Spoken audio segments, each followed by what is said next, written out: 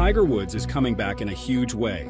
Golf fans, get ready for a story of victory, whispers, and the undying spirit of a legend. Our friend Tiger Woods, exciting pop star, breaking news. Tiger and his son Charlie are returning to play in the PNC Championship this December at Ritz-Carlton, down at the golf club there in Orlando.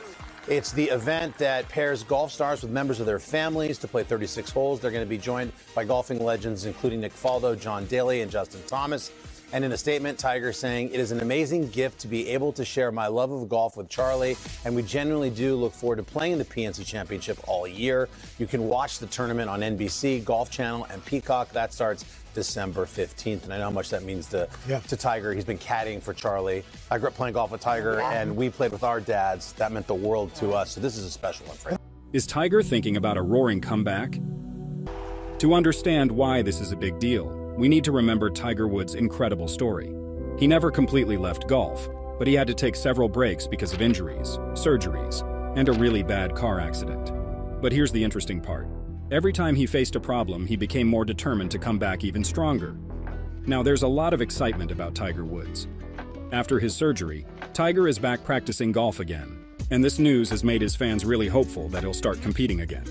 A video of him playing golf at Pebble Beach has spread everywhere online, showing his skill and that he looks different, which makes people even more excited. But we have to remember one thing. Tiger's right leg is still healing. His comeback isn't just about playing golf, it's about whether he can walk through a whole 72-hole game. This is still a big thing to consider in his journey to come back. Tiger Woods' big announcement, returning to professional golf, planning to make his first start since withdrawing from the Masters last spring. ABC's Morgan Norwood is back again with details. Morgan, good morning. Hey, good morning to you, Whit. He is back after caddying for his son and walking on that ankle that really had been bothering him since that 2021 wreck. Tiger Woods says that he is fit enough to play. The 15-time major champion taking to social media, announcing that he will return to competitive golf in 2 weeks when he hosts and plays in the Hero World Challenge in the Bahamas. Now, this is going to be his first event since he dropped out of this year's Masters after having surgery on that ankle that was injured during that 2021 car wreck.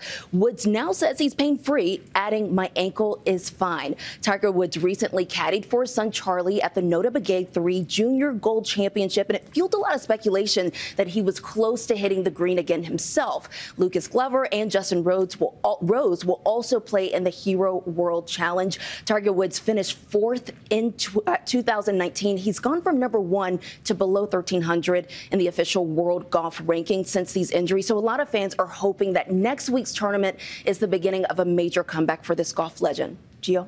Tiger might thrive. Yeah. Well, yeah, definitely. I'm excited to see him back. I think